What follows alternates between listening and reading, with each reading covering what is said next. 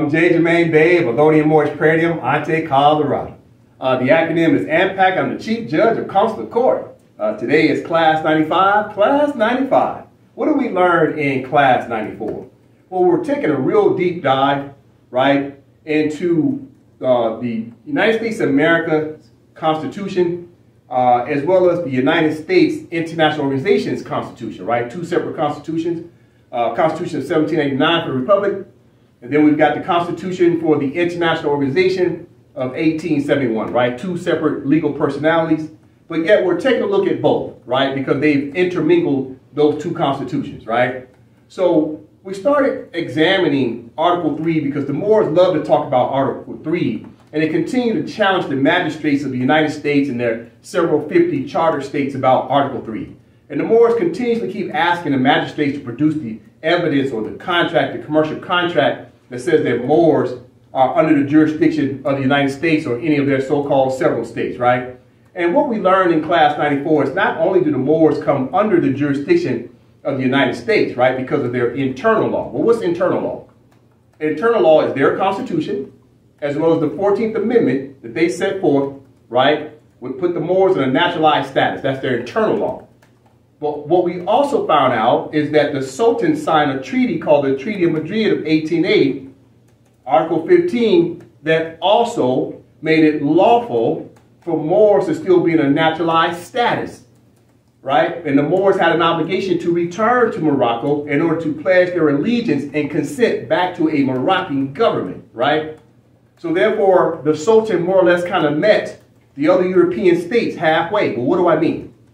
You see, it's all about self-determination, right? It's about your own human rights. It's Islam, I, self, law, and master. And if that's the case, then all the Moors had an obligation to learn what their nation is all about. Now, unfortunately, back in the day, you know, they made sure the Moors couldn't read and write.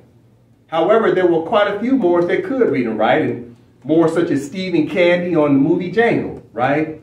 They proved in the movie Django there was quite a few slaves that could actually read and write, right? So you have to always understand, Moors, that not only does the United States and their several states have jurisdiction over Moors from an internal law perspective based upon their revised statutes, etc., but also under an international treaty based upon a treaty right of the Treaty of Madrid and the Act Algeciras and the Treaty of Peace and Friendship, Articles 20 and 21, the United States of America not only have jurisdiction over Moors because of Article 15, Paragraph 2 of the Treaty of Madrid, but they also had jurisdiction because the Moors have acquiesced. The Moors have not made a proper land claim. We did not go back and get the proper written instrument commonly known as a constitution in order to restore our rights, right, under that constitution. We the people, right, we the people have to come together on a proper written instrument and enact a constitution. And until then, we remain as what you call protected people. We're in a protectorate status.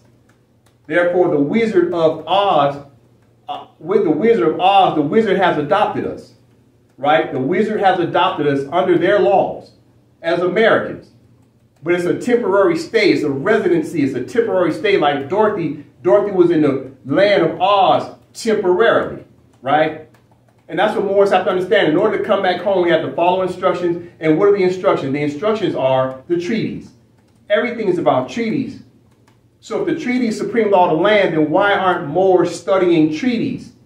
Here's what I learned about studying Moors. I've realized that Moors focus in on what's called literature. Moors don't know the difference between literature and legislation. Moors out here writing books and trying to be the best-selling author. Moors out here writing all kinds of documents that are patently frivolous and arbitrary and capricious, commonly known as writs and affidavits. That's just basically literature. It's not based in any law. It's not based in Moroccan law, that's for sure. It's patently frivolous, right? Boy ab initio. But Moors spend a lot of time studying literature instead of learning how to enact legislation. What type of legislation? Moroccan legislation, right? Because the International Court of Justice informed the Moors in 1952 that in order to enforce your rights against the United States of America, you have to enforce it not only through the consular court, but you have to enforce what's called Moroccan law. Well, if you don't have no Moroccan law to enforce, then how can you enforce your rights against another foreign state. So the whole time, the Moors should have been learning how to write legislation, Moroccan legislation, not Moorish American legislation. There's no such thing as Moorish Americans in the treaties, right? So we'll keep learning more about that today. But like I said, in class 94, we started learning about Resolution 75. Resolution 75 is basically an act of genocide, right? Knowingly or unknowingly. Why do I say that? It's because instead of us returning to Morocco, we were becoming more embedded into the American society. We were acquiescing through an act of consent with the pen, signing off on their revised statutes, agreeing to their internal municipal law to be Moorish Americans. It's bad enough that the 14th Amendment naturalized us. And then we turned around years later after Noble Drew Ali got assassinated. By 1933, we were already capitulating and acquiescing to legislation of the several Union states. That's an act of genocide. We have to be careful as Moors. We have to understand that Noble Drew Ali said our own people are dragging us back into slavery. What does he mean by that? You see, he's talking about slave names. Negro, black, colored, African American, and I hate to say it, Moorish American. Moorish American has the same status as black. Moorish American has the same status as Negro. Why do I say that? Because none of those names are listed in a treaty. So if you're going by those names, then you can't enforce those names in a treaty. And we'll talk about that today. How do you get your rights back? Well, you have to learn how to enforce treaties. Well, the first law that Moore should have learned was contract law. And in contract law, the parties must be known. If you don't know your name in the contract, then you can't enforce said contract. See, the name Moroccan as a nationality is like a key. It gets you access. It's a portal. Everybody has keys. You have keys to get in and out your house. You have keys to get into your car. The key to get access to treaties was the nationality of Moroccan. That's what it says in the treaties. And the only way we can enforce our rights as Moroccans, the next key was what? The key to our success was enacting a constitution. We needed Moroccan law. And our Moorish American teachers didn't teach us how to write Moroccan law. We were too busy studying literature. But if we're going to tell ourselves we have to study law and history, then what about the law is it that we should have been studying? We should have been learning how to write a constitution. Didn't Noble Drew Ali write a constitution? Yes. Didn't C.M. Bay write a constitution? Yes. Well, at least them two Moors were trying to enact some form of legislation. Now, it might have fallen short because it wasn't ratified, deposited, and promulgated. There was no full powers involved with it. But at least they were trying. What have the Moors learned from that? We have to understand that if we're going to enforce treaties, then the names must be known. So we have to make a distinction between Moroccan Moors and Moorish Americans. And the reality is there's no such thing as Moorish Americans. So we'll talk about that some more today, all right? So as you already know, AMPAC opens up with the Constitution because this is what you call your writ of freedom. This is a freedom writ right here. If you want to talk about writs and affidavits, this is the one. This is the one. Every state and country on planet Earth has a constitution to represent its people. So why is it that we don't have a constitution to represent us? We're too busy talking about enforce the constitution of the British Moors instead of trying to find a way to enforce the constitution of Moroccan Moors. The constitution is paramount. What does paramount mean? First, primary. It's the most important Moroccan law that we should have been writing. It's called legislation, not literature. This is legislation, not literature. We have to start understanding the difference between the two. We'll talk about that today. Let's go ahead and jump on it. Now, as the Moors know, we're still going over the United Nations Charter of 1945. We're still in Chapter 6. We're going over the Pacific Settlement of Disputes. How do we settle disputes, right? We have to do it in a peaceful way, but how do you technically settle disputes? Well, it says right here under Article 33. It says, number one, the parties to any dispute, the continuance of which likely to endanger the maintenance of international peace and security, shall first of all seek a solution by negotiation, inquiry, then mediation, conciliation, arbitration, judicial settlement, right?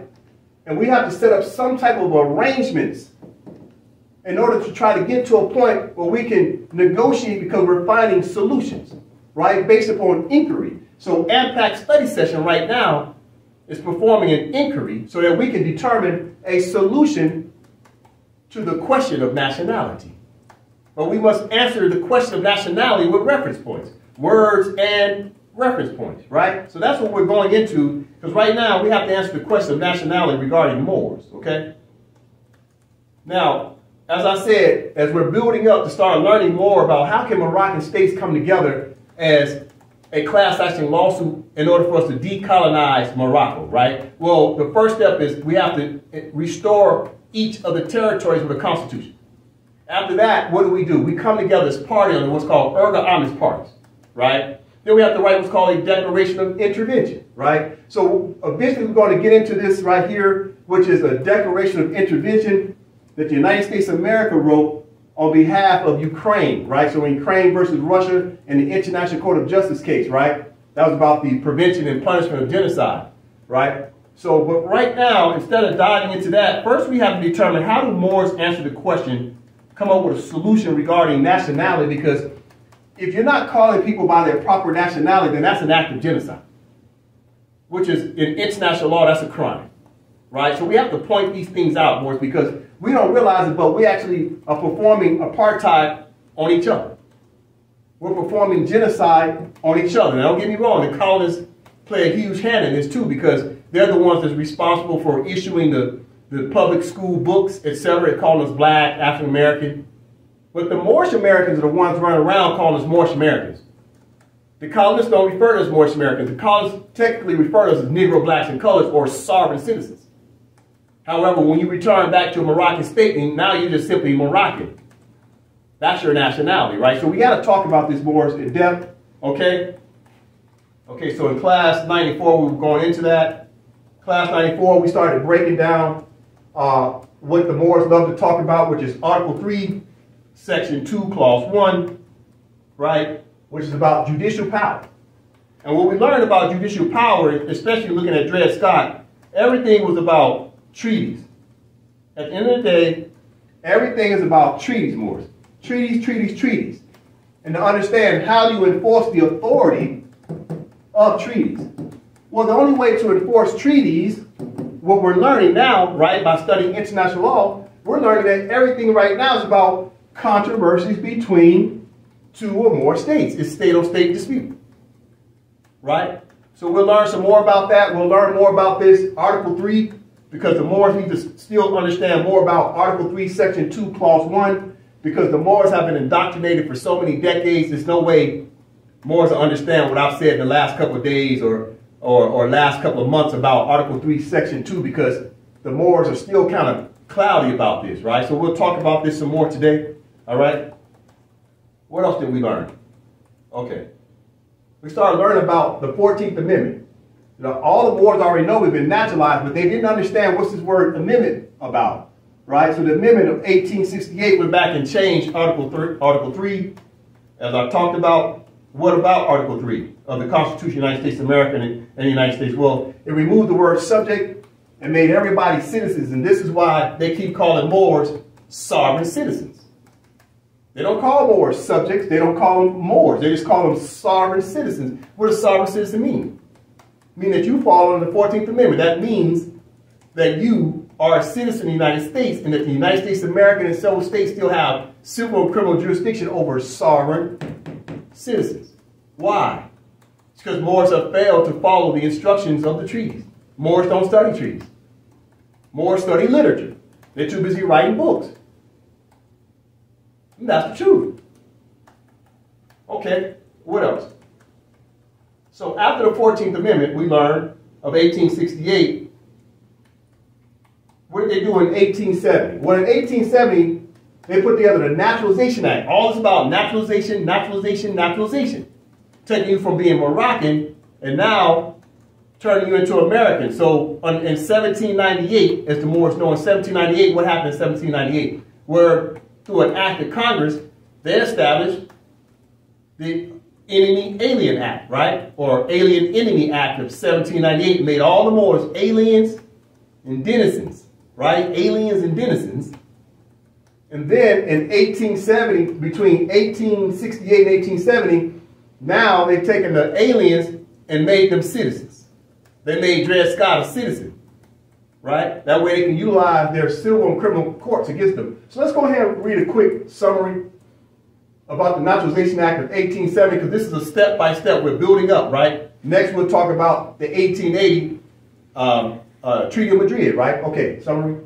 Naturalization Act of 1870, the summary. The Naturalization Act of 1870 explicitly extended naturalization rights to all aliens of African nativity and to persons of African descent, while denying the right to all other groups of non-whites, particularly Asians.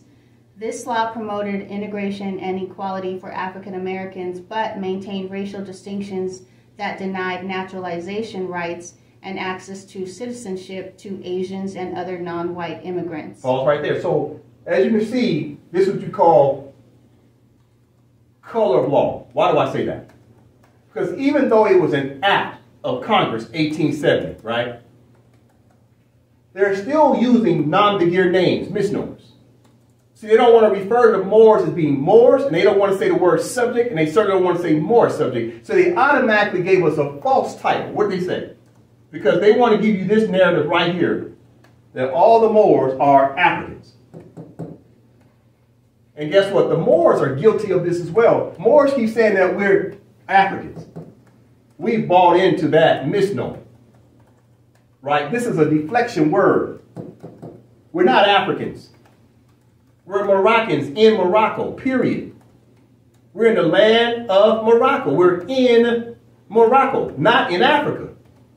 So since the colonists started calling us Africans, and all the Moors already know they didn't hardly bring any Africans over here. They did bring some, but not enough to classify millions of Moors, what type of Moors? Moroccan Moors, as Africans. They keep continuously pointing us towards Africa.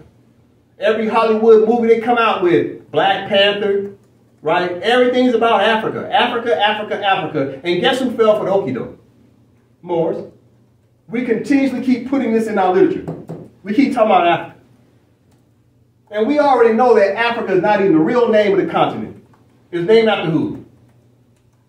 Scipio Africanus, right? We know this, a Roman general. But we still keep referring to this, oh, this is the land of Africa. No, it's not. It's Morocco. Let's keep it simple more. We got to query this thing down. The youth are studying us, and they got to understand what is our nationality. We're Moroccans in Morocco. That this is not Africa. We got to stop doing this to ourselves. We have 1,000 names. We call the land by 1,000 names. We got to stop doing this. We got to simplify this according to what? Law. We're not aliens of Africa. We're just simply Moors. Okay? All right. So, as you can see, the Senate and the House of Representatives got together and enacted the Naturalization Act, right? And under Section 7 of the Naturalization Act, right, Chapter 62, Section 7, okay? Section 7, and be it further enacted that the naturalization laws are hereby extended to aliens of African nativity and to persons of African descent. Approved on July 14th of 1870. All right, so look what they've done to us. Now, they've naturalized us, right? 1868. Then they turn around and set forth legislation that Moors don't write legislation, but we study the colonists' legislation all the time. But Moors don't write their own legislation. So Section 7, and be it further enacted that the naturalization laws are hereby extended to aliens of African nativity and to persons of African descent. How do we end up becoming aliens? Because they're using their pen. As Moors remember in AMPAC study session number 1, what did I say? How did the Moors lose the land and how do we get it back? Well, we lost it with a pen.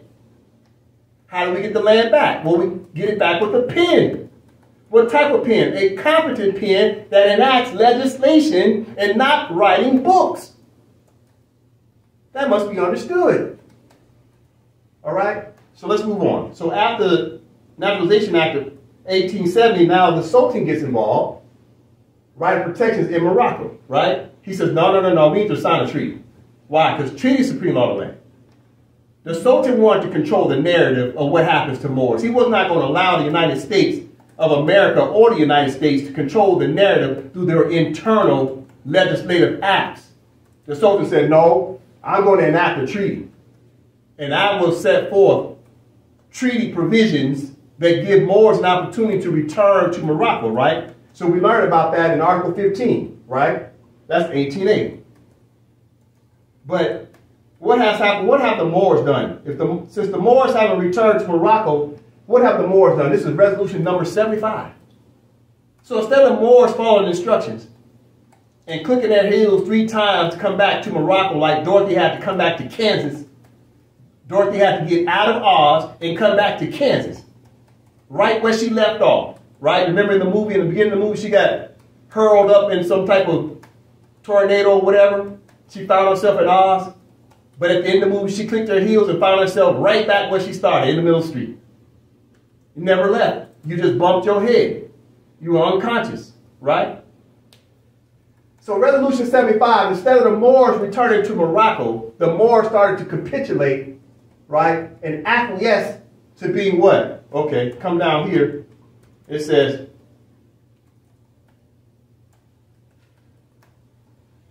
this society has done much to bring about a thorough absorption by these people of those principles which are necessary to make them good American citizens.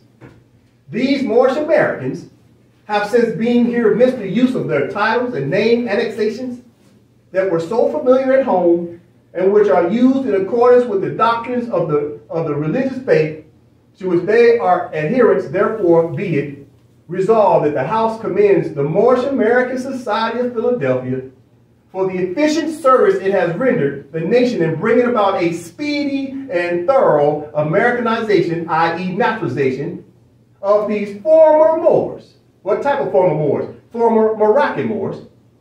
And that in accordance with the fullest right of religious independence guaranteed every citizen we recognize. So they recognizing Moors as being Americans, naturalization. Also that the right of these people to use the name affixes il, ali, or bey, or any other prefix or suffix to which they have heretofore been accustomed to use or which they may hereafter acquire the right to use. This is sad. Where do we get this document from? Army Bay Publication, right? Army Bay Publications is pumping this out as an educational platform. We'll talk about that. But wait. This right here is what you call Article 6 of the Constitution of the United States of America. So you got Moors out here capitulating, consenting to legislative acts. All right, let's go back. Resolution 75 was about what? What does the top say? It was a legislative act by the House of Representatives, right? They have a Speaker of the House, right? So they put together a legislative act. But if the Moors had a dispute with the United States of America about nationality, what were they supposed to do? Okay. If you go to the Constitution of the United States of America, we're only using this as a reference point. It's not about the enforcement of the Constitution. I'm trying to show the Moors where we've made our mistakes. This is AMPAC study session. This is an educational platform. We have to look at our mistakes. We got to go back and look what we've done wrong in order for us to fix it so we can move forward, okay? So the Constitution of the United States of America of 1789, Article 6, and the Constitution of the United States of 1871, Article 6, as follows. So, Clause 2, right?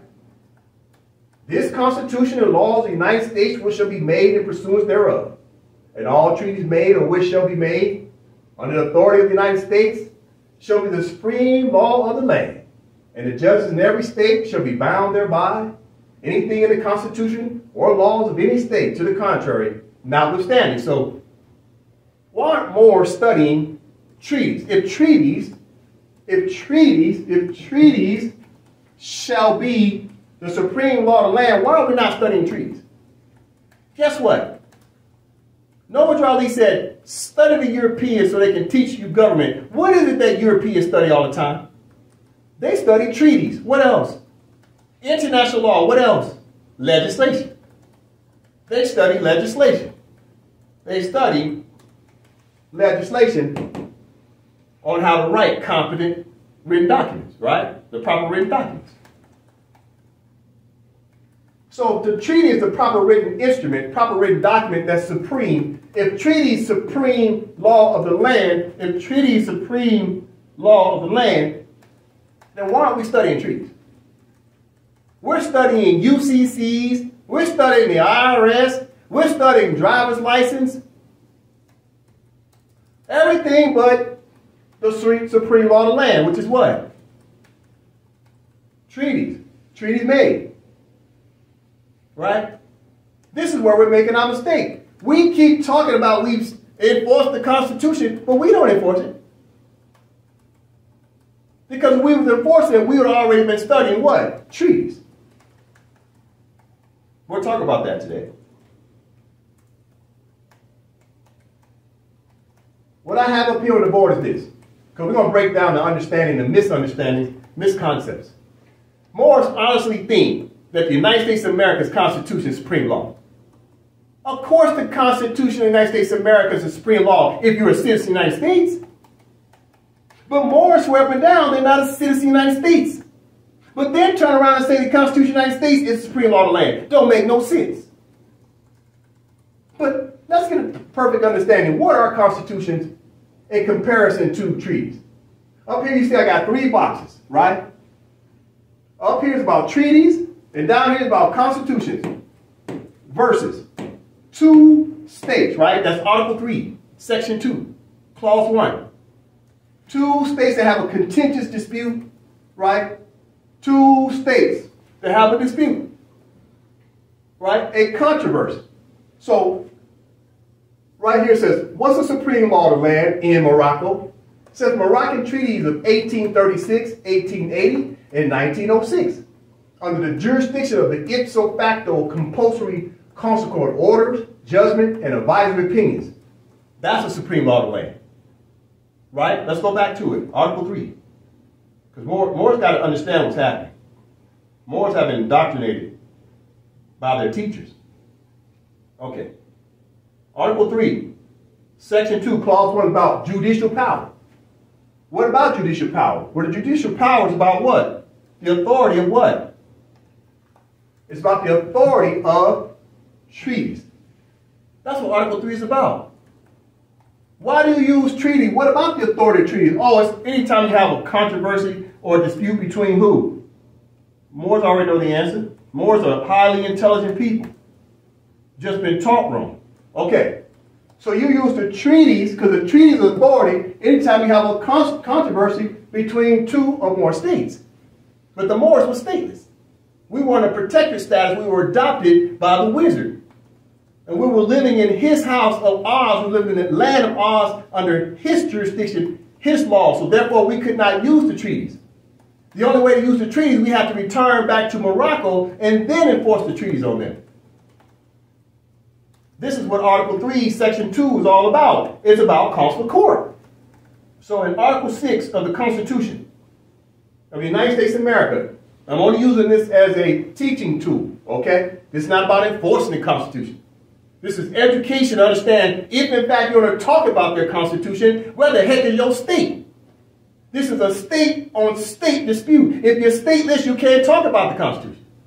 So if you're going to utilize the Constitution regarding Article 6, right? Article 6, Clause 2, now you got to understand what's the supreme law of the land? Treaties. Okay, how do you enforce treaties? You got to have a state. You can't be stateless, right? So back to this.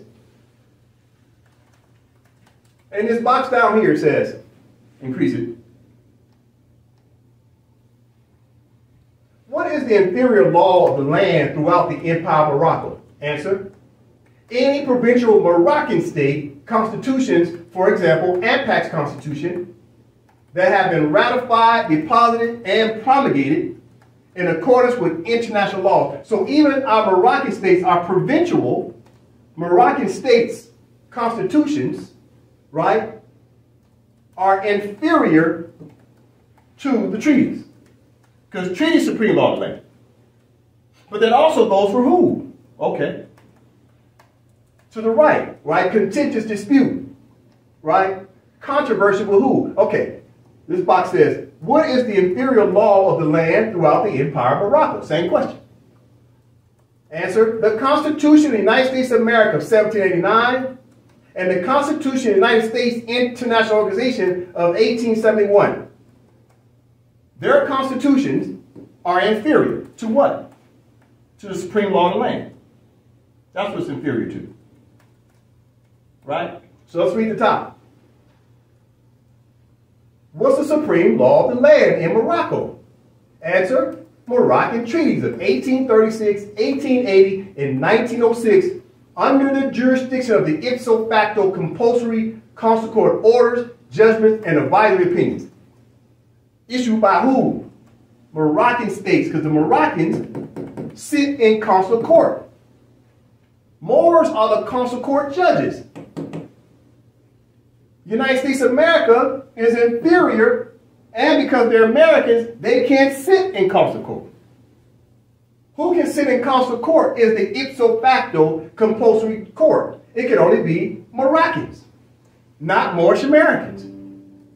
No such thing as Moorish Americans. The treaties say Moroccans, right? So the supreme law of the land is treaties, but in order to enforce a treaty, you must have a state, and you must become a party to the treaties such as 1836, 1880, and 1906. You got to become a party to it, right, in accordance to international law. All right? Ask your Moorish teachers about how do you become a party to the treaties, what is called a cession. Ask your Moorish American teachers about, okay, how do I see to become a party to the treaties, our Moroccan treaties? Ask them that question. See what the answer is, all right? But going back to Article 3. Okay, Article 3, Section 2. So now the judicial power is in whose hand? Listen, Moors, this is what you got to catch. The judicial power shall extend to all cases in law and equity arising under this Constitution, the laws of the United States, and treaties made. So who made treaties? Moroccans. With who? United States. And treaties are the authority over any judicial powers in cases. So when Moors start challenging the magistrate, are you an Article 3 judge? Well, it's a rhetorical question. You wouldn't be asking them that question if, in fact, you already had a consular court that you knew you could petition. Dred Scott would have petitioned Consular Court of Morocco if he knew he was Moroccan and he knew he could petition Consular Court. He wouldn't have been asking Judge Taney nothing. But that goes to show you that your Moorish American teachers are not showing you international law. They're too busy writing books. They're too busy talking about literature and teaching you about stories. Instead of teaching you about Article 3, what is Article 3 all about? It's about consular court. That's it. Who has the authority over civil and criminal jurisdiction? Moroccan law. With Moroccan judges, it's called the proper venue of consular court. That's all Article 3 is about. Right? So, Moors, you need to understand that. These are controversies between two or more states. But you need a Moroccan state that's been ratified, deposited, and promulgated Constitution in order to enforce the treaties. That's the image you should have in your head. All right. Let's keep pointing out problems and solutions, okay? Problems and solutions. Already made publications. Now, already made publications with all due respect, has done an excellent job of trying to reach the masses of people to impress upon them that there's a history about Moors. RBA Publications done an excellent job of aggregating information, right, and placing it into one centralized location. But at the same time, if RBA Publication is going to be an educational platform, then RBA Publication should be talking about the treaties, since treaties supreme law of the land. But RBA Publication does not specialize in talking about the treaties. At the same time, RBA Publications keeps doubling down on the fact that we are Americans, and unfortunately, that is an act of genocide when you try to convince black people that they are Moorish Americans. You're taking black people from a jurisdiction to another jurisdiction that does not exist. Moorish Americans are stateless because that title, that status does not exist. So, shout out to RBA Publications for years and years and years of information, but now we got to go back and study. Noah Drali said, study, study, study. You got to go back and study what you've learned already. To see, look at the reflection of self. What have you learned? Or are you still repeating the same thing over and over again, expecting a different result? Okay. So if this is an educational platform, we have to start talking about some of the tabs over here, right? So one of them is what? What to study? That's a good question. If you're going to steer Moors into what to study, and as soon as it opens up, it's not talking about treaties. Treaties supreme law of the land, right? It's not talking about treaties. Okay? It's not talking about treaties as soon as you open it up. However, Noah Drali says, if I could just get you all thinking again, you would save yourself. But here's the problem. Noah Drali might have said this, but what are Moors going to think about if their Moorish American teachers are the ones putting all the information in front of them? Moors have only been studying with their Moorish American teachers right at the stopgap. It's like a stopgap. It just stops right here and it doesn't evolve. And that's what RBA Publications is, an excellent resource, but it's also a stopgap. Moors won't go above it. At the same time, RBA Publication keeps telling Moors they're Americans. We've got to talk about that today. So it says right here, get started with comprehending nationality and birthrights. Okay, so if your birthright is Moroccan, then why is it that RBA Publications keep saying to go look up to find out that we are Americans? That's not legislation, is it? That's literature. Once again, another book. It's not legislation. What's legislation? Let me show you legislation. That's legislation. AMPAC's Constitution, as an example, is legislation. It's a legislative act. By who? Legislators. Our House of Delo Aziz, with the Matriarchal Council, enacted a bill. We put together a constitution, re-ratified it. This is a legislative act. Then we deposited and promulgated in accordance with international law. That's a legislative act and a due process of law. That's what we should be studying, legislation.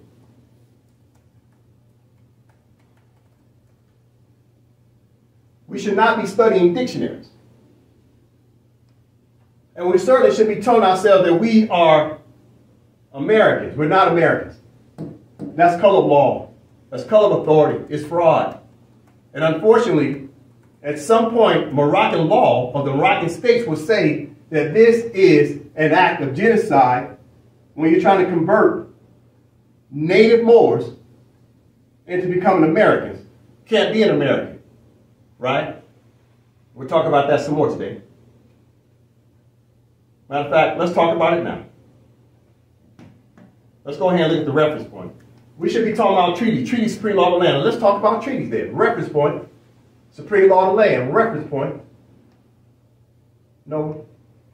Treaty of Peace and Friendship in Morocco. Signed and sealed by the Moroccan Sultan on October 2nd of 1786. ratified, deposited, and promulgated by Americans on January 1st of 1787. To all persons to whom these presents shall come or be made known. Whereas the United States of America in Congress assembled by their commission bearing date the 12th day of May 1784, thought proper to constitute John Adams, Benjamin Franklin, and Thomas Jefferson their ministers plenipotentiary, giving to them, or a majority of them, full powers to confer, treat, and negotiate with the ambassador, minister, or commissioner of His Majesty, the Emperor of Morocco, concerning a treaty of amity and commerce, to make and receive propositions for such treaty, and to conclude and sign the same, transmitting it to the United States in Congress assembled by their final ratification, and by one other commission bearing date the 11th day of March 1785, did further empower the said ministers plenipotentiary, or a majority of them, by writing under their hands and seals, to appoint such agent in the said business as they might think proper, with authority under the directions and instructions of the said ministers to commence and prosecute and the said negotiations and conferences for the said treaty, provided that the said treaty should be signed by the said ministers. And whereas we, the said John Adams and Thomas Jefferson, two of the said ministers plenipotentiary, the said Benjamin Franklin being absent, by writing under the hand and seal of the said John Adams at London office, October the 5th, 1785, and of the said Thomas Jefferson at Paris, October the 11th of the same year, did appoint Thomas Barclay agent in the business aforesaid, giving him the powers therein, by which the said second commission we were authorized to give, and the said Thomas Barclay, in pursuance thereof, hath arranged articles for a treaty of amity and commerce between the United States of America and His Majesty the Emperor of Morocco, which articles written in the Arabic language, confirmed by His said Majesty the Emperor of Morocco, and sealed by his royal seal, being translated into the language of the said United States of America, together with the attestations thereto annexed, are in the following words, to wit: in the name of Almighty God, this is a treaty of peace and friendship established between us and the United States of America, which is confirmed, and which we have ordered to be written in this book and sealed with our royal seal at our court of Morocco on the 25th day of the blessed month of Shaban, in the year 1200, trusting in God it will remain permanent. Okay, thank you very much. Okay, so that's the preamble, right? Why is it that Moorish American teachers aren't breaking down the preamble? So it's a treaty of peace and friendship with Morocco, right? So first of all, look what I have in red. Signed and sealed by the Moroccan Sultan, not the American Sultan, on October 2nd, 1786. Then it was ratified, deposited, and promulgated by Americans on January 1st, 1787. So right then and there, we're already talking about two different parties, Moroccans and Americans, right? So right here, are Moorish Americans trying to say that the Sultan is American? Are Moorish Americans saying the Sultan was American? Because you keep saying that this is the land of America and all the surrounding islands is America. So are you saying the Sultan is American as well? This is ridiculous. Of course he's not American. He's Moroccan. This is a treaty. Treaties are pretty long land. And he signed it with who? Americans. And we're going to talk about that. So whereas the United States of America in Congress, so the Americans were in Congress. Americans were in Congress. They have some government going on. Where's the Moorish Congress? Moors didn't have no governments. Moors are stateless. They don't have governments. But they keep running around with these written affidavits. We'll talk about that. Listen. Now you come on down. So this is between who? Americans and who? Emperor of Morocco. Morocco. So Moroccans and Americans, two different parties. Listen, scroll on down. Listen to this last paragraph, close to the last. Thomas Barclay and pursuant thereof hath arranged articles for a treaty of amity and commerce between, gotta choose between, Treaty of Madrid, 1880, Article 15, paragraph 1 says Moors have to choose between what? The United States of America's jurisdiction, talking about state, right? And what? The Empire of Morocco. It's right there, even in the Treaty of Peace and Friendship, these words, between. It's in the Treaty of Peace and Friendship. Two different jurisdictions, Americans, Moroccans.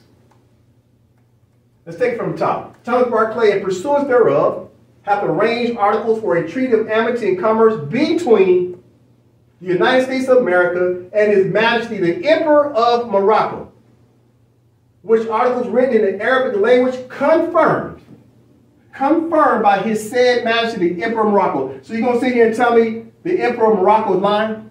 Because the Emperor of Morocco confirmed, right? He confirmed. Confirmed.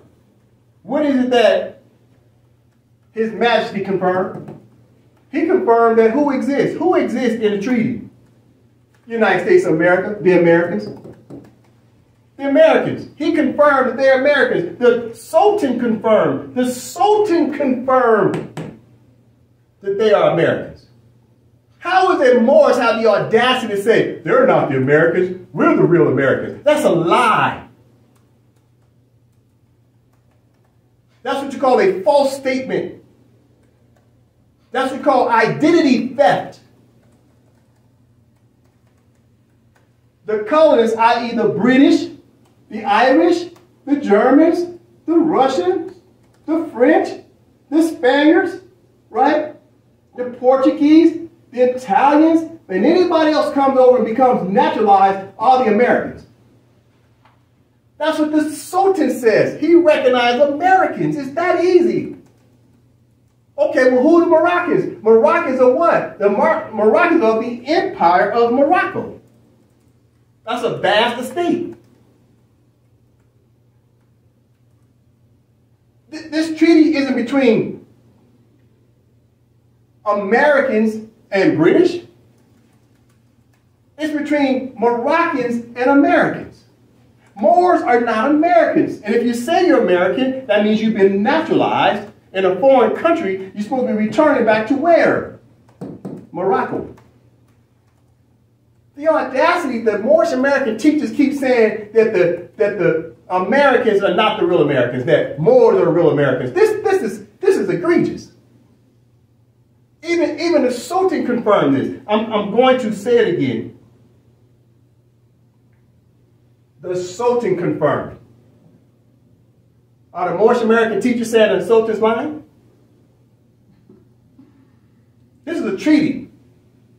Treaty is supreme law of the land, not the Moorish American teachers. Treaty is. This is why your Moorish American teachers don't teach you about the breakdown of these treaties. They don't want you to know these things. They're too busy selling tickets. It's Cash App. It's PayPal. It's paying for classes to keep telling you you're American. That way it continues to convolute and confuse people. And you keep coming back for the cure. Because guess what? They're keeping you sick.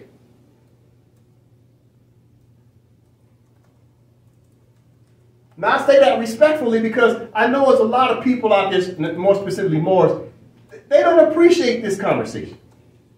But AMPAC study session is an educational platform. We have to point out these misconceptions. These misconceptions have been festering for decades. Moors are going to jail thinking that they are Americans and telling the quote-unquote white people that they're not the Americans. They keep telling quote-unquote white people, y'all not the Americans, Moors are the Americans, Moors are the Aboriginal Americans. But the Sultan confirmed that the Americans are of the United States of America and Moors are Moroccans. We'll learn about that.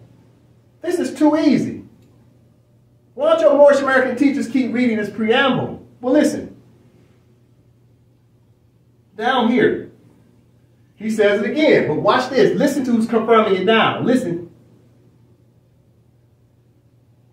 This is a treaty of peace and friendship established between us. Who's the us? Morocco and the United States of America. So you got Moroccans, us, and Americans, them. This is too easy. Listen. Which is confirmed. Who confirmed it? Okay. And which we have ordered to be written in the book and sealed with our royal seal at our court of Morocco. So who sealed it? The Sultan sealed it and confirmed. And guess who confirmed it next? The court of Morocco, not the court of America. The court of Morocco confirmed, along with the Sultan. So now you're going to sit here and tell me the consul court, Moroccan consul court, is lying?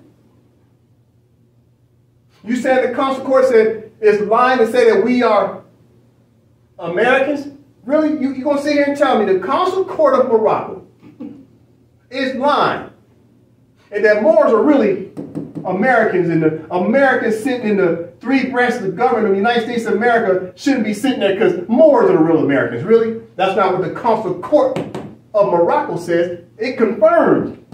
Why aren't your Moorish American teachers teaching this? Treaty supreme law of the land. This is sad.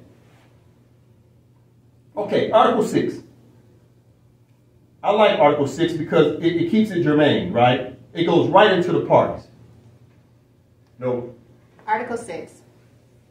If any Moor shall bring citizens of the United States or their effects to his majesty, the citizens shall immediately be set at liberty and the effects restored. And in like manner, if any Moor not a subject of these dominions shall make prize of any of the citizens of America or their effects and bring them into any of the ports of his majesty, they shall be immediately released, as they will then be considered as under his majesty's protection. All right, so you got two parties again. Any Moor? Well, who are the Moors? Moroccans in Morocco.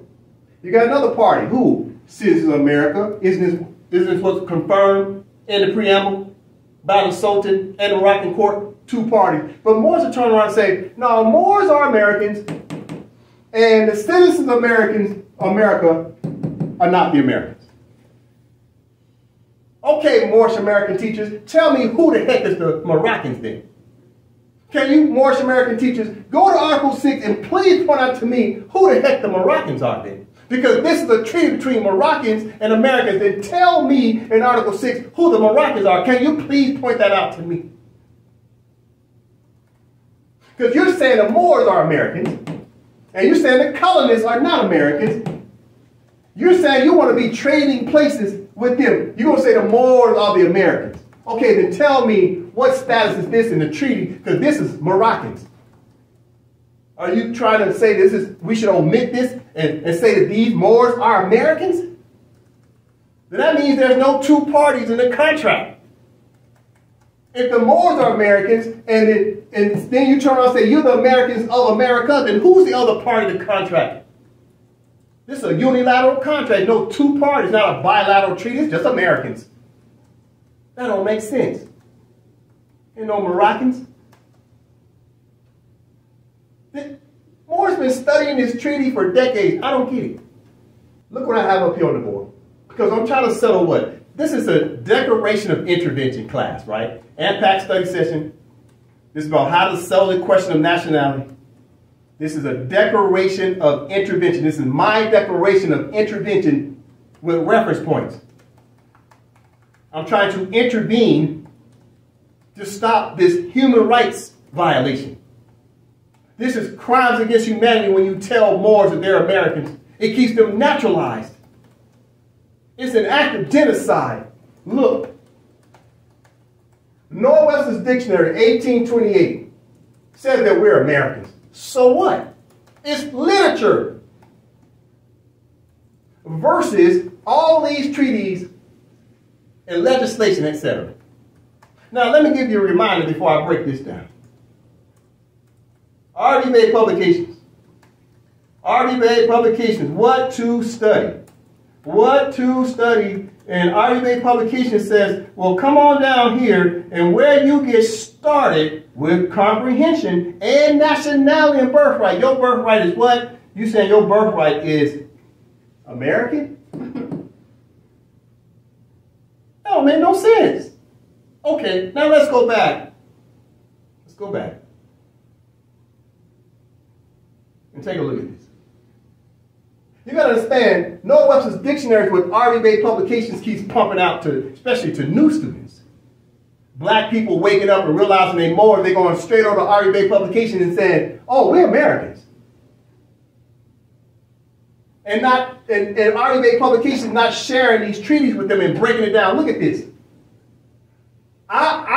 Listen, I challenge any more on planet Earth to bring out any reference points that beats these reference points. You want to keep using Noah Webster's Dictionary as your reference point? I challenge any more with these reference points right here. And this is just a few. Listen. Noah Webster's Dictionary, 1828, says we're Americans. So what? It's literature. It means nothing. It's not Moroccan law. That's not legislation. This is legislation. Listen. Treaty of Peace and Friendship, 1836, said that we are Moroccans, right? Article 6. We just finished reading the Treaty of Peace and Friendship. The Sultan confirmed that they are Americans and we are Moroccans. Treaty of Madrid, 1880, talks about subjects of Morocco, but subject of Morocco are what? Moroccans. Go look at Article 15, especially look in the footnotes. Okay? Number 3, Act of Algeciras of 1906 talks about Moorish governments, but what does Moorish mean? Moorish means Moroccan. Talking about Moorish governments, Moroccan governments, Moors, right, are Moroccans. Go look at Article 96, the French version. Okay? Number 4, Treaty of Fez 1912 says we're Moroccan subjects according to Article 6. Now, don't get me wrong, Treaty of Fez has been dissolved, but yet we're looking at law and history. You must go back and look at the history. Number 5, French protected. Look at January 8, 1913, and you'll see that France and the United States of America refers to us as Moroccan subjects. United States of America and France refers to us as Moroccan subjects in accordance to what? The Treaty of Fez of 1912 that referred to as Moroccan subjects, Article 6. This is all legislation right now. Okay, look at the ICJ case, France versus United States of America of 1952, which is about what? Okay, let's click on it real quick. Then we come back. Case concerning rights of nationals of the United States of America in Morocco. This is a world court. The world court is not using Noah Webster's dictionary. The world court is using treaties. And the treaty said the United States of America is in Morocco. The Sultan said the United States of America is in Morocco. The Moroccan court said the United States of America is in Morocco. And then Moorish American teachers turn around and say, no, the Moors are what? Americans, and they're in America. I'll prove it. Listen. RDBA publications. RDBA publications. You scroll down. Scroll down. It says right here. Showing the OMAC here. It says Moors in America. RDBA publications. Moors in America? Wait a minute. What did the International Court of Justice say? It says the United States of America is in Morocco. So how the heck are Moors in America if America's in Morocco?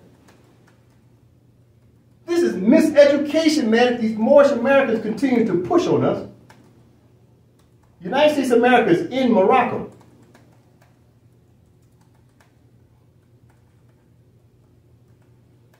So right here, number 6, ICJ case, France versus United States of America, 1952, talks about Moroccan laws. It talks about Moorish subjects. It talks about protégés. It would tell you United States of America still has a limited civil and criminal jurisdiction over Moors that are acquiescing. Right? Number 7. I put this number 7 up against any Moorish American teacher. Here's number 7. Ratified, deposited, and promulgated Constitution of Allodian Moorish Praetor, Monte, Colorado of 2021. It talks about we are Moors in Morocco. I put that up against any Moorish American teacher. As a legislative act. Legislation and not literature. Number 8. AMPAC's public inauguration and its elected Moroccan officers. I put our public inauguration up against any Moorish American literature. These are legislative acts. This is done by elected officers.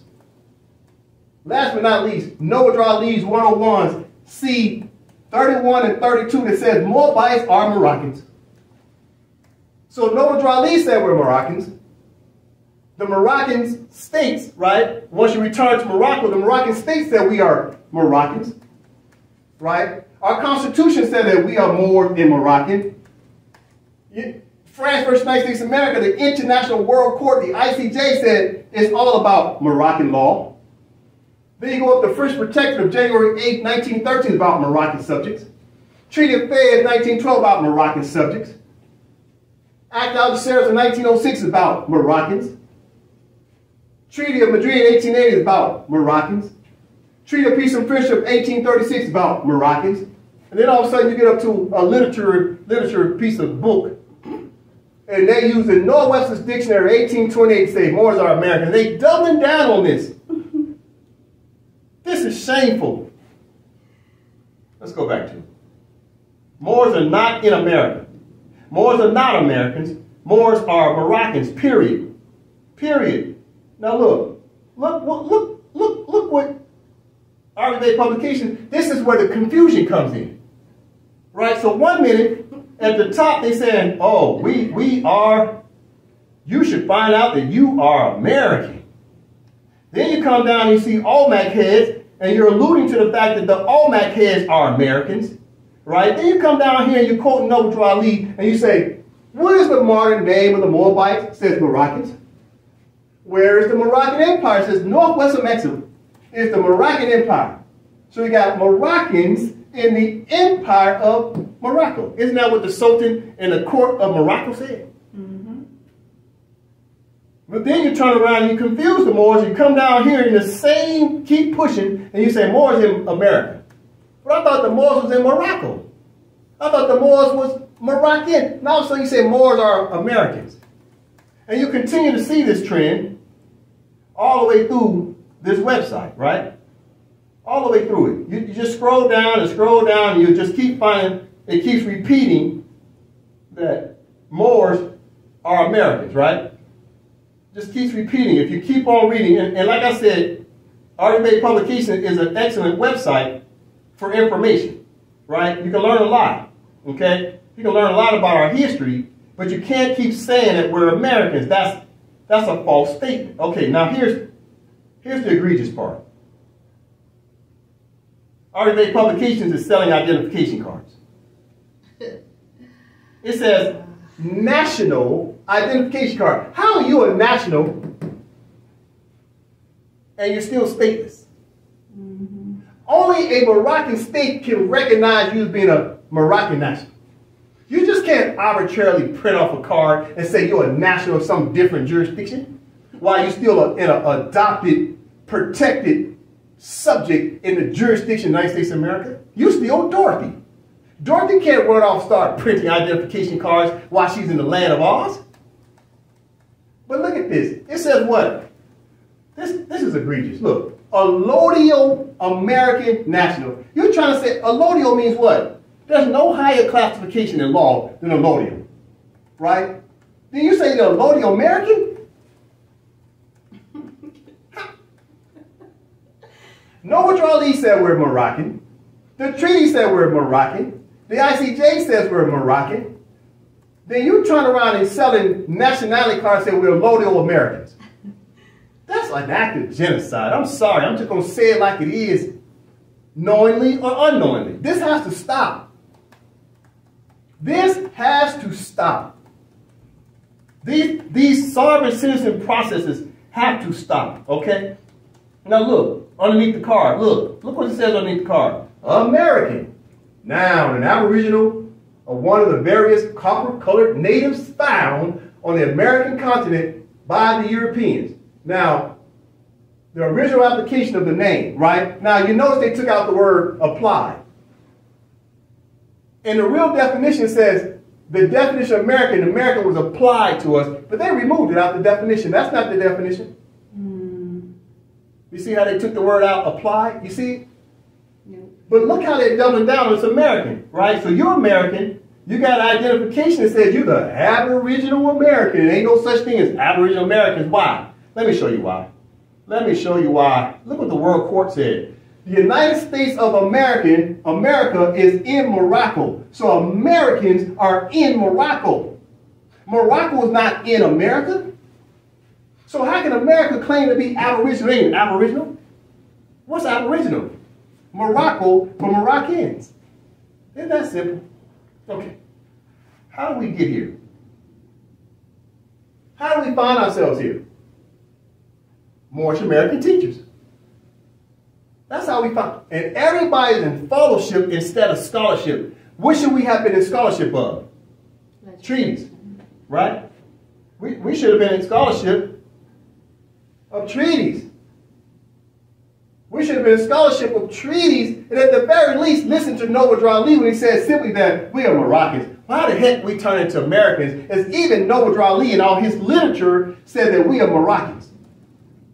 Look at all this Moroccan, all here American. You go back to RV Publications, American. You come underneath it, they define American. Oh, you Aboriginal. You see that? You Aboriginal. Who's Aboriginal? You said America's Aboriginal? Okay, so what you're telling me is, the Sultan and the courts are lying.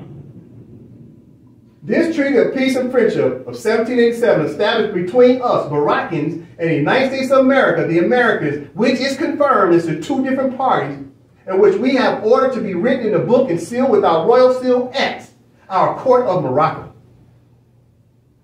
That's a legislative act. That's a treaty. Treaty is more supreme than your Moorish American teachers. Okay.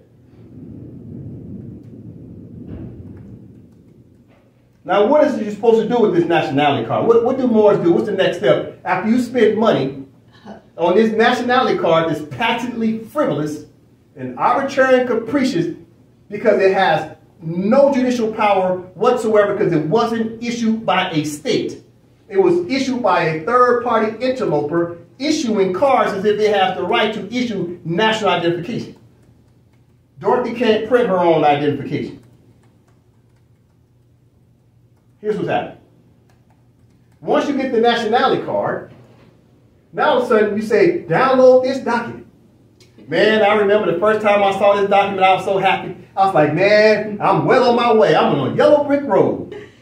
Nah, I was pretty much on a conveyor belt straight to jail and eviction. Because look at the Moorish American teachers. They're going to jail and their students going to jail. So this document right here is not a get out of jail free card. It is a card to send you to jail. Look at this. First of all, let's look at these flags. You can't say you represent this flag. You're not a citizen or a national of the Empire of Morocco. The Empire of Morocco is void of a central government. Why do you keep putting the Moroccan flag on there all by itself? Then you turn around and put this flag. Why do you keep putting that flag on there? Oh, you talk about the two parties, right? But yet you say you're the American. So you're the American and this is American? Oh, you say you're Moroccan and you say they're not the real Americans, but Moroccans are American. I'm confused. This don't make no sense. But yet you show the American flag, Moroccan flag showing two different parties, but you turn around and keep saying that you are the real American. It don't make no sense. Okay, check it out. Now we're not going to read all this. Okay, no. Start from the top. The Moorish Divine and National Movement of the World. Legal notice. Name, declaration, correction, proclamation, and publication. I, Suleiman Bey, being duly affirmed, standing squarely, declare and proclaim upon divine law, nature's law, universal law, Moorish birthrights, international law, and constitutional law, declare and say, I, being previously identified by the United States Society of North America, the USA, under the colorable wardship name of John Doe Nam de Geer goes there, does hereby refute the fraud, make public and publish my corrected national name, declare and affirm my true proper person status, and reclaim my rightful social and cultural life of the state, in accord with my Moorish nation of Northwest Amexem, North America, acknowledging birthrights, having lawful and legally obtained and proclaimed my Moorish nationality and birthright, the name and the title, in harmony with, in association with, and in accord with divine law, the customs and the laws, rules, and usages of the Moorish divine and national movement, being aboriginal and indigenous and bound to the North American continent by heritage. Pause. Let me get this right. You're saying this is a legal document that, by the way, is getting Moors locked up. To change your name. Now, everybody knows that when you want to change your name, you got to go see who? Judge. A judge. So let me ask you a question, Moorish American teachers. What judge did you take this document to that's a Moroccan judge under Article 3? What Article 3 am I talking about? Okay, check it out. What Article 3 am I talking about? Here's AMPAC's constitution as an example. This is a Moroccan constitution of a Moroccan state that's been ratified, deposited, and promulgated in accordance with international law. With this constitution, for we the Moors in Morocco, we're not Americans, we're in Morocco, which makes us Moroccan. But wait a minute. Let's go on down to Article 3. Article 3, Article 3, Article 3 of our Constitution of AMPAC as an example. Article 3, Qazi means judge. Herein shall be covered by the judicial branch. Wait a minute. Article 3, that sounds so familiar. Article 3 sounds so familiar. Article 3 of the Constitution of the United States of America and the United States. Moors keep talking about Article 3, Section 2, talking about judicial power, right? So your judicial power is under the authority of treaties. And who gets to oversee treaties regarding what? Judicial power? Who gets to see judicial power? Okay. As an example, all the Moroccan states, they have an Article 3 judge overseeing the judicial branch of council court. That's Article 3. That's how you enforce your laws. Mm-hmm. So let's go back to RBA Publications document. A legal notice. Okay. So you say you're doing a name change. What Article 3 Moroccan judge signed off on you to change your name? Crickets.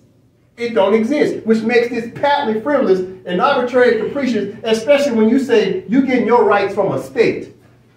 Can you tell me the name of the judge of the Moorish American state, the competent judge that was sworn in by the competent authority of the state? Can you tell me the name of the Wazir, Prime Minister, President of Morocco that you say you went to? You met with a judge to change your name because that judge was elected by the nationals. The judge was elected by the nationals. The Wazir and the legislative branch confirmed that judge. And that judge now has the power to help you to change your name. Can you tell me the name of the state? And can you have that judge to contact me? Because I'm the competent authority of AMPAC. I would love to meet these judges that's signing off on these documents that claim to be a part of this state. Can you please make an introduction? Now listen. And it says right here, in accordance In accordance, you changing your name in accordance to what? Let's see what it says. In accordance to what? This is AMPAC study session. We got to tell these truth more. Sometimes the truth is messy, but we got to talk about it, right? So it says right here, in accord with my Moorish nation of Northwestern Mexico, North America, right? So you're saying your state is of Northwestern Mexico. Northwestern Mexico is what? According to Nationality, Empire of Morocco. Then you turn around and say and mix it with North America. You combining these two. You're intermixing this. It's a hybrid. Stop doing this. Take the word America out of the documents. You're supposed to be converting it to a Moroccan law. Why do you keep talking about America? Now look down here.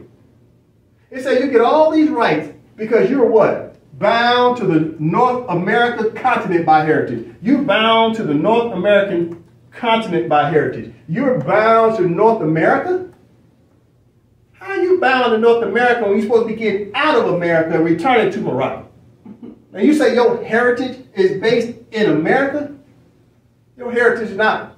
Your heritage is not in America, because America is where? Where is America? Where is America? The United States of America is in Morocco according to the International Court of Justice and according to treaties.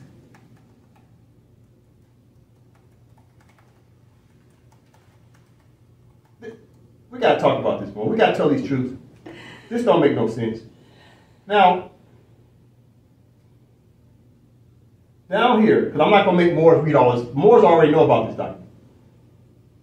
And it still continues to go on and says, conjoined to my Moorish American, right? They're conjoining status. They're talking status. I know you can't see that. Let me increase it. Let me increase it. And this document says, it's talking about what? Status. It's talking about status. Status is conjoined to my Moorish American consanguine pedigree and national honor. So your consanguine pedigree and national honor is being what? Moorish American? You're not a Moorish American. You don't even realize Moorish means Moroccan. American means American, but there's Americans on that side of the contract, Moroccans on this side of the contract, and you combine the two and created a hybrid.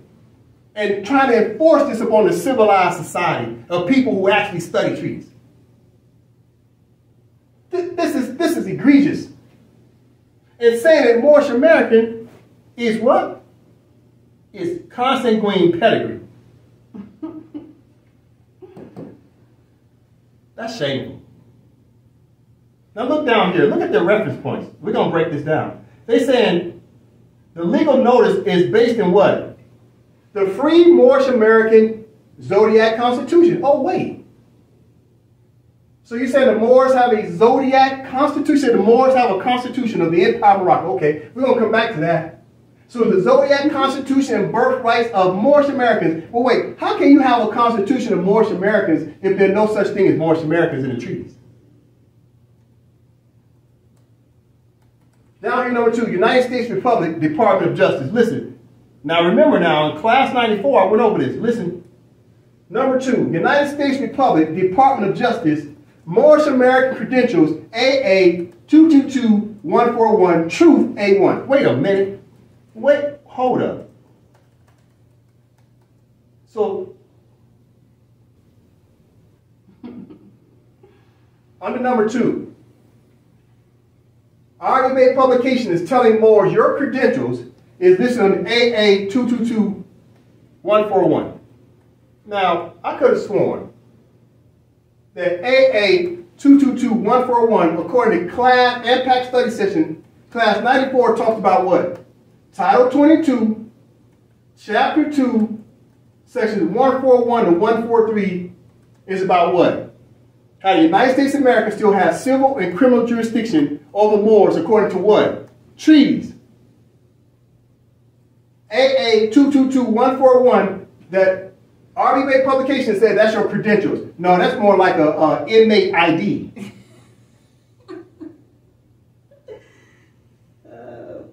This is an inmate ID, y'all don't realize it.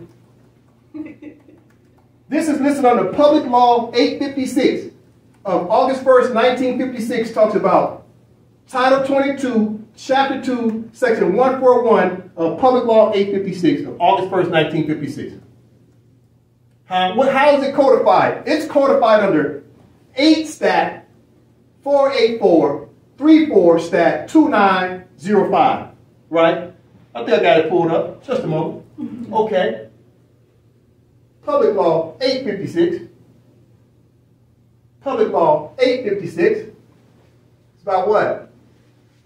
United States Code 22 USC 141 to 143, commonly known as Title 22, Chapter 2, Sections 141 to 143, and codified under 8 Stat 484 34 Stat 2905, and commonly known as AA 222141. And it's all about what? Let's read it again. It says, whereas the laws of the United States invest in minister and consuls of the United States in certain countries, including Morocco, with judicial authority so far as the exercise of the same is allowed by treaty with such countries and in accordance with usage in such countries, and... Pause. So, United States of America, under AA 222141, has judicial authority so far as the exercise of the same is allowed by treaty. Judicial authority means what? Civil and criminal courts under AA 222141. Next paragraph. Whereas the consuls of the United States and Morocco are permitted to exercise jurisdiction over American nationals under the treaty between the United States and Morocco, signed September 16th of 1836, and the Act of Algeciras, signed April 7th of 1906, and the exercise by custom and usage the same jurisdiction over subjects of Morocco or others who may be designated as proteges under the Convention of Madrid, signed of July 3rd of 1880. All right. So AA 222141 is an inmate identification number because whereas the consuls of the United States in Morocco are permitted to exercise jurisdiction over Moorish Americans, anyone who thinks they're Americans, United States of America got jurisdiction over American nationals under the treaty between, there's the word between again, between the United States and Morocco. And they got these powers exercised by what? Treaty of Peace and Friendship, 1836, Treaty of Algeciras of April 7th, and according to the Treaty of Madrid, July 3rd, 1880. It's right there. Moors keep telling themselves they're Americans. Well, Americans have jurisdiction over Americans. Keep that in mind. So, on RUA Publications, under this so-called legal document, legal notice, your legal notice is promoting AA 222141 and got the nerve to say it is true. A1. Well, it's A1, all right. It's going to be cell number A1, right there. So then it comes down, look at section 4. United States, saying you get this authority from who? United States Constitution, Article 3, Section 2. So Moors is still claiming the Constitution of the United States of America under Article 3, Section 2, and still don't understand what it means. Only consular court can make these orders for you. Only consular court can enforce this. Now look down here. This is probably the worst. I don't know. This is running a close second between AA 222141, right, which is a subjugation number. But look at this number 5. Resolution number 75, dated April 17, 1933, from the Moorish American Society. Y'all remember that? Y'all remember that? Let's go on back to it. Resolution 75. Resolution 75 is a subjugation documentation, legislative act that Moorish Americans agreed to. That way Moorish Americans become what? Speedy and thorough Americanization, naturalization of these former Moors. And this is an RDBA Publications document. We're looking at it. Everybody knows these red borders. That's their signature, right? And you come over here, and they're promoting Resolution 75. This is where they said this is where your remedy comes from. No, it isn't. This is subjugation. This is Genocide Act, right? Resolution 75 is the Genocide Act. And clearly Moors don't understand legislation because you're too busy looking at literature. You don't understand Article 3 of the Constitution of the United States of America, Section 2. Is that you're supposed to be petitioning consular court of a Moroccan state. But if you don't have no Moroccan state, how are you going to petition consular court? Because that judge don't exist if you don't have a Moroccan state. And then, like I said, this credential, AA 222141, Army Bay Publications is pumping that out. But check this out. No disrespect to CMB. But the Moorish Americans have taken CMB's constitution, in which his constitution was not a legislative act. CMB's constitution is literature. It's an explanation of the Zodiac. It has no three branches of government. His constitution was not enacted by legislation. It was not ratified, deposited, and promulgated in accordance to international law. Keeping in mind, supposedly this was deposited in 1949. When did the United Nations Charter come out? 1945. The instructions are in the United Nations Charter. If in fact you want to draft a constitution, which is a legislative act, you got to deposit the United Nations in accordance to Article 102 of the Charter. And unfortunately, that didn't happen. Everybody knows that the Zodiac Constitution was deposited where? Or should I say, given notice and put on the record with the Library of Congress. Listen. We got to do this more. Telling the truth is sometimes messy, right? This is not easy for me. But if I don't point these truths out, who will? But we got to do it in a competent way. We got to have, if we point out problems, we got to point out solutions, right? Now, here's what I want you to keep in mind before we start reading the Zodiac Constitution. Here's one of the first things. Look at what's on it. AA 222141. That's an inmate number. Because that's code for the United States of America to have jurisdiction over any more using that number. But here's what I want you to keep in mind as we start to read this. And this is no disrespect to CMB, because CMB is no longer with us. So we're all here left to try to use discernment to see what the heck happened. Because CMB is not here to defend himself about this. Okay? But what you're going to learn about this Zodiac Constitution, which is private law, it's not public law, it's private law. That it does not mention anything about three branches of government. There's no mention about three branches of government. Look at Ukraine. Because we talk about Ukraine, right? Genocide Ukraine. Ukraine Constitution, 1996, right? You go down to Article 6. Go down to Article 6. Article 6 talks about what?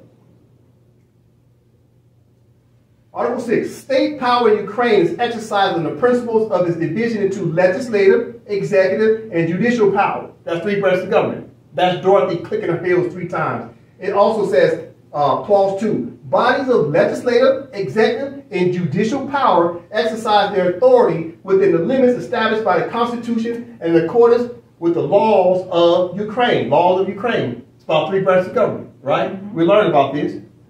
Okay?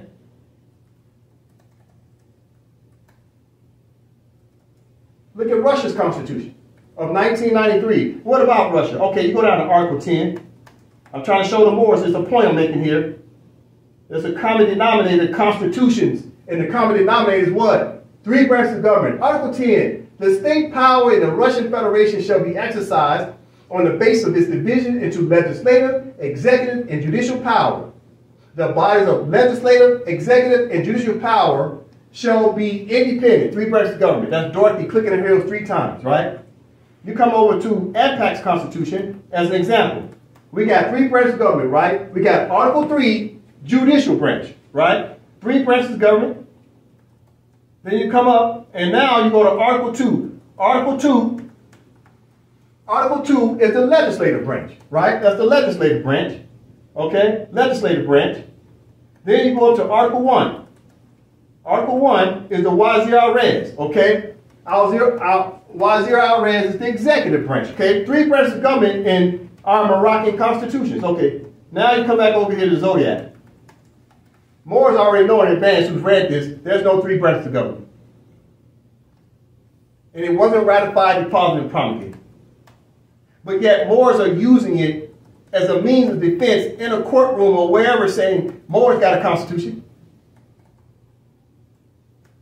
But that's not true. This is not a public constitution, it's a private constitution. And the worst part is this: the Zodiac Constitution makes a claim to the world. It literally says it's a universal, I believe I can pull it up. This is a universal constitution, right? Universal. I forgot which article it is, but it literally says it's a universal constitution. I'm not even going to take the time to read it. It would take us too long. It's about 12 pages. But it says it's a universal constitution, all right? And it has no 3 branches of government, no legislators, no prime minister. Matter of fact, it doesn't even have a date. There's no signature on it. It wasn't ratified with no signature. There's no date on it. And when you start reading it, what you'll find out, it starts reading like someone's just rambling and talking and literally asking questions. Right? You start reading it, and there's question marks in it, right? There's literally question marks in here. I'm trying to find one of them. I don't see it immediately, but all the Moors have read this already, right? What is my point? Because I can point out problems. What's the solution? The reality is, this is not a constitution. This is not a constitution. Look at that. Section 3, look at this. A constitution has got a question mark in it? Man, this is shameful. A constitution got a question mark in it, and that's not the only one. That's section 3, right? Up above. That's section 3, right? And there's another one. Another question mark in a constitution? Really? Come on, Moors. We can do better than this. This don't have nothing to do with CMB. This is the Moorish American teachers that keeps pushing this on us, because they say that our rights come from these fake identification cards, right? And that our rights come from a constitution that does not exist in international law. There's no constitution for Moors of international law regarding the Zodiac Constitution. That's just the truth. We got to tell the truth, Moors. The truth is messy sometimes. Especially when you say the Constitution birthright of Moorish Americans. Our birthright is Moorish Americans? This is egregious.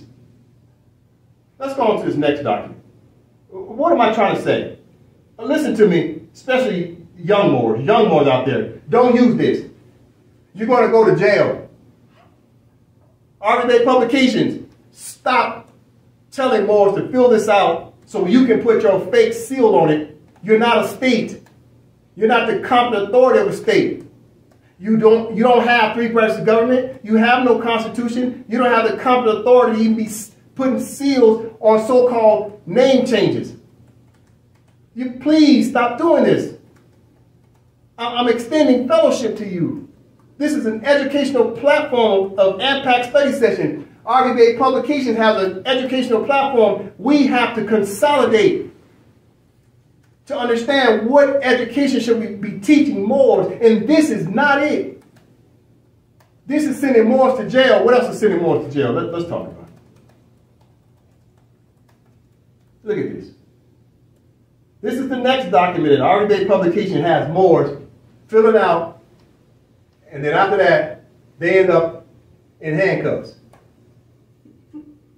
Here we go.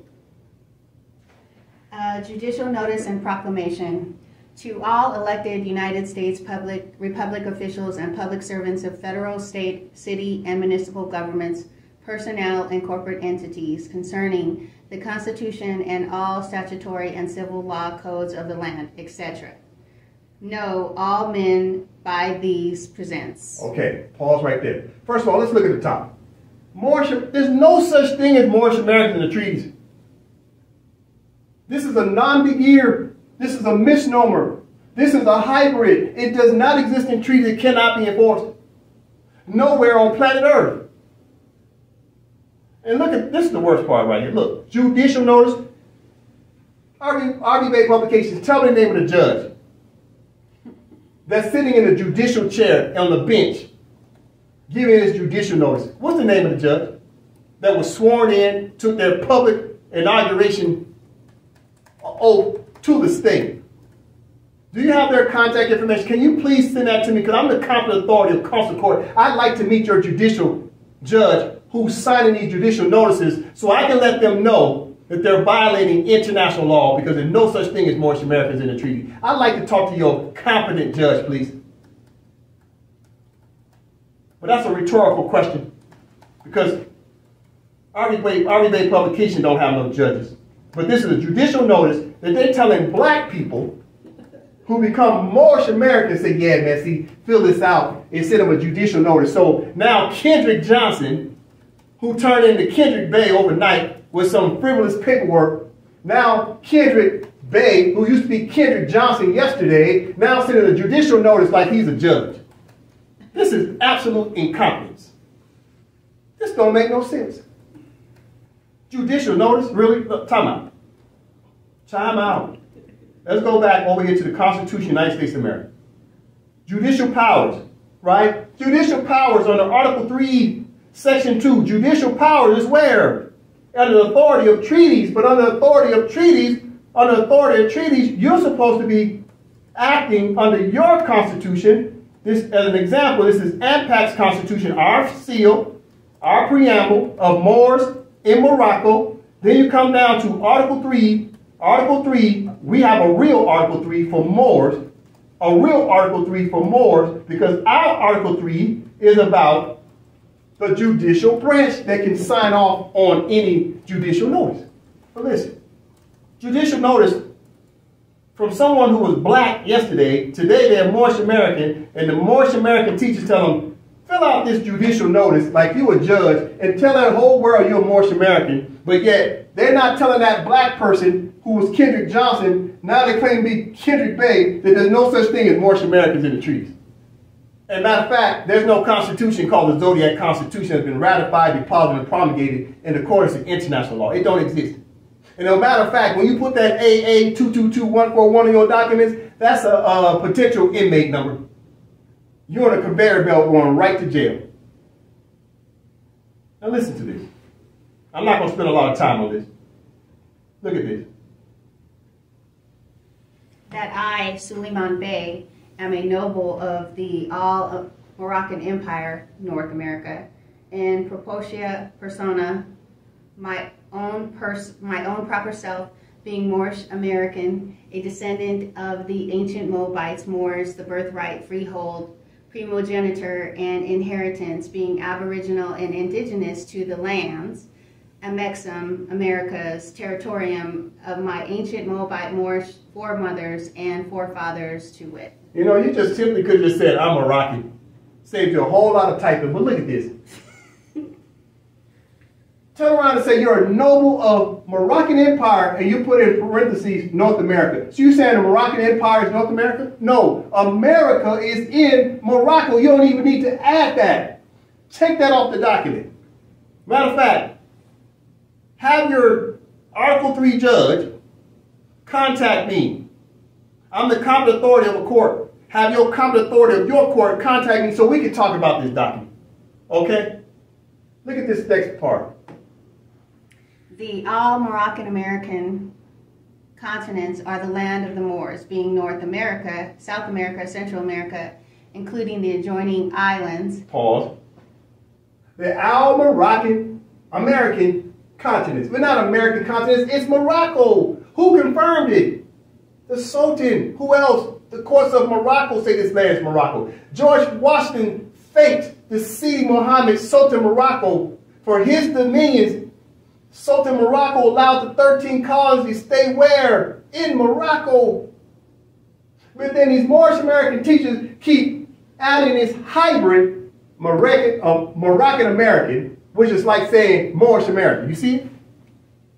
You see what they did? When you say Moroccan American, you're saying Moorish American because you can't stop saying it. It's like you got the hiccups. You can't stop. Moroccan American. No, take that out. You just simply Moroccan. This is too easy. Then it says, it's the land of the Moors. Okay, being North America. Wait a minute. You just said it's Morocco. You just said it's Morocco. Then you come on and say the land of the Moors being North America. This is confusing to new students. This has got to stop.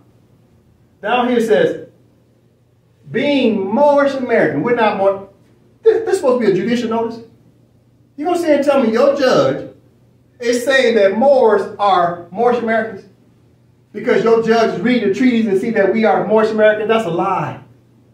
This is what you call literature. This is not legislative documents. These are not judicial documents. This is patently frivolous and arbitrary and capricious documents. We got to tell the truth. The truth sometimes is messy. But if we don't point out these problems, then we'll never ever come up with solutions. Now look at this. We have and possesses the internationally recognized rights to determine our own status of the state. What state? You don't have no state. You're stateless. If anything, you're still Dorothy because you're still adopted in the jurisdiction of the wizard. And you're causing black people to go from being in the pan of being black down to the fire of being Moorish American. This right here is a consular court order that I wrote from the competent consular court of Article 3 of our Moroccan Constitution. Not the Article 3 of the United States of America's Constitution, but Article 3 of a Moroccan state who has a constitution. I'm the competent judge of consular court. Now I can write a competent consular court order to protect who? Moorish nationals in Morocco, not in America? What is the first thing the consular court should open up with? Keeping in mind, what does the title say? A provincial state government under the existing and pre-existing sovereignty of the Moroccan Empire, not the American Empire, right? For Lodian Morris Prairie, Monte, Colorado, consular court of the state, capital S. I wrote this consular court order concerning treaty rights. You start with treaties. This is where you start. You don't start with the Noah Webster's dictionary. You start with treaties. Treaties, supreme law of the land. And who's supposed to enforce treaties? Okay. Who's supposed to enforce treaties? Who is supposed to enforce treaties? Okay. Okay. Who is supposed to enforce the treaties? Who is supposed to validate the state? Who is supposed to enforce consular court?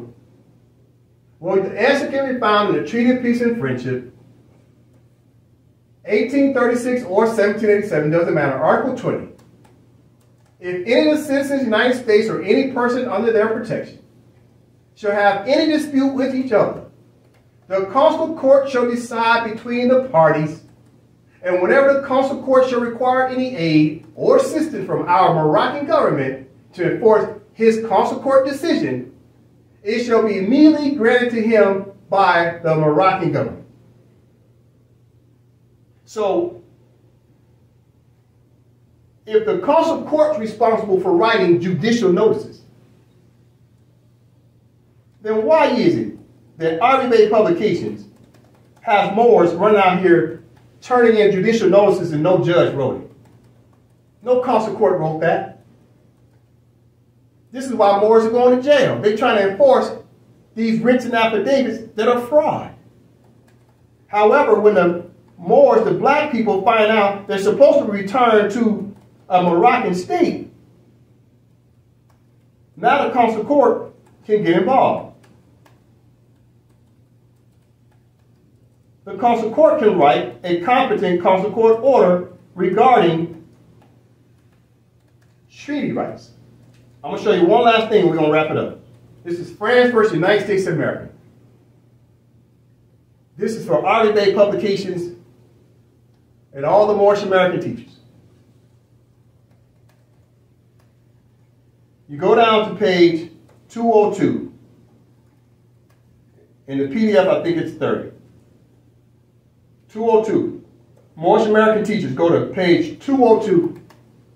in the judgment. And please read this to your new black people that's trying to so-called nationalize with your third-party e-commerce website. Have your new students read this on page 202. It says, in the absence of any treaty provisions dealing with this matter, it has been contended that a right of assent can be based on custom, usage, or practice. It is unnecessary to repeat the reasons which have been given for rejecting custom, usage, and practice as a basis for extended consular jurisdiction, and which are largely applicable to the right of assent.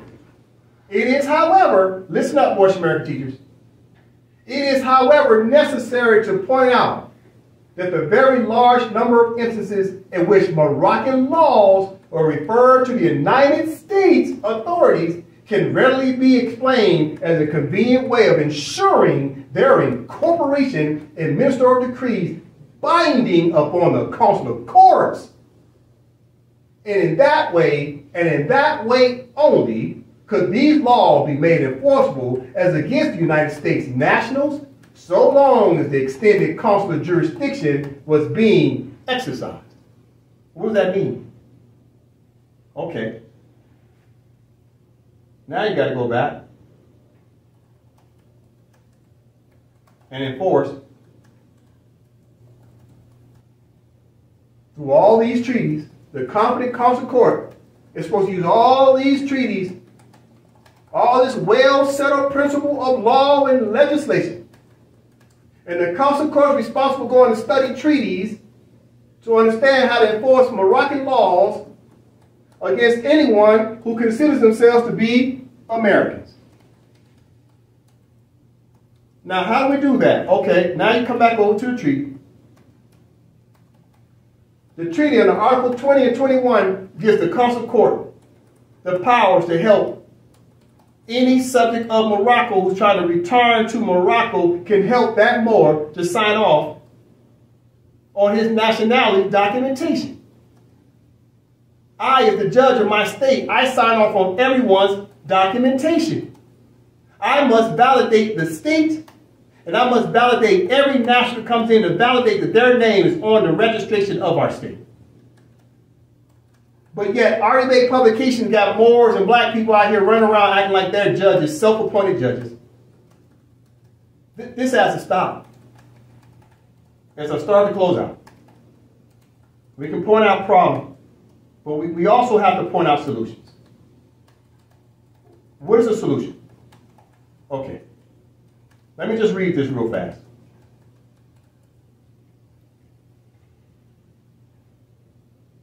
Let's examine a legislative act that was ratified, deposited, and promulgated by the Moroccan States. The legislation is commonly known as the Act Algeciras of April 7, 1906 as follows. Treaty of Act Algeciras 1906, but not limited to Articles 96 and 123. Moorish means Moroccan.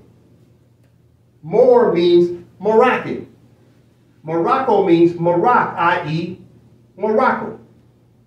Right? So we found that when we looked up the Act Algeciras of 1906, right? In the Act Algeciras of 1906, we go Control F, we put in 96, enter. On the split screen, I'm going to try to split the screen. Article 96, for the Moroccan American teachers, please go back and teach your students this. Under 96, it says, Moorish means Moroccan. It's as simple as that. Moorish government is the what? Moroccan government. It's as simple as that.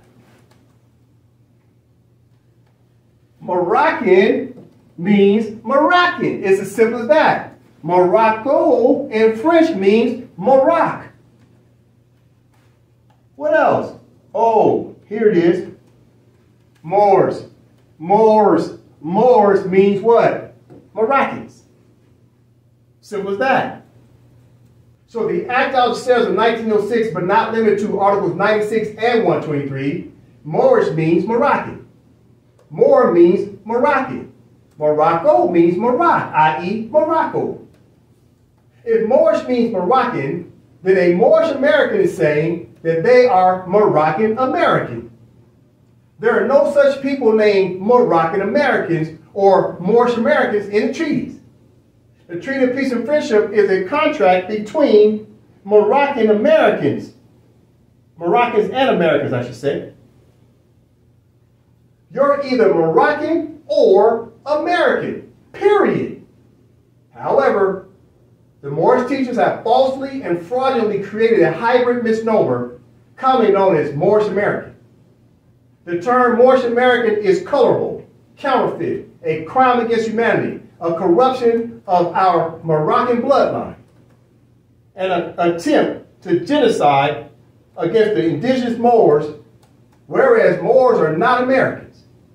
Moors are in fact and true the Aboriginal Moroccans in the land of Morocco, and anything contrary notwithstanding. Moorish American teachers are committing fraud and attempts of genocide against Moroccan Moors. It is important to note that the matriarchs of the legislative branch of Moroccan states throughout the Empire of Morocco will someday enact legislative bills that prohibit indoctrination and fraudulent teaching. The Wazir of the executive branch of each Moroccan state will someday sign a bill into a ratified and promulgated legislative act. Once the act becomes promulgated law, then the Consul General of each Moroccan state will give notice to any Moor within their Moroccan state jurisdiction to cease and desist from prohibited false teaching, because fraud and attempts of act of genocide are criminal acts and a crime against humanity. If the prohibited fraud and indoctrination teaching does not cease, then the Consul General will have no choice but to petition the Moroccan State Judicial Branch and its Chief Judge to bring criminal charges against those Moorish subjects and their organizations for violating Moroccan laws in accordance with the Act of Algeciras, Article 102, which reads as follows. Every confiscation, fine, or penalty must be imposed on foreigners by consular jurisdiction and on Moorish subjects by Sharifian jurisdiction. That's Article 102 of the Act of Algeciras. The Consul Court, the Consul General, the Speaker of the House of the Legislative Branch, the Sayyid Raha, and the Wazir will enact legislation. The Consul General will do an investigation. If that investigation finds out that the Moorish subjects are still breaking Moroccan law, then after that, that Moorish subject will be adjudicated. It's as simple as that. We're not going to keep arguing and debating over the question of nationality. It will be settled sooner or later. So therefore, AMPAC study session right now is trying to get ahead of this. I'm trying to notify RBA publications and any other so-called Moorish American teachers that we have to stop teaching this indoctrination. We're not Moorish Americans. You need to drop the word American and just stick with Moorish national or Moroccan national. But the only way to do that, you got to be like Dorothy and return back to Morocco and click your heels 3 times and come back to a Moroccan state government. So as I start to close out, we're still in the Charter of the United Nations, Chapter 6. It's about the Pacific Settlement Dispute, but the settlement dispute I'm trying to settle right now, the Declaration of Intervention, is the question about nationality in Morocco. So the question is, how can Moroccan states settle the dispute about nationality in Morocco? Well, here's the answers. It starts with legislation of the state, right? You got to create Moroccan law. That's what legislation is, Moroccan law.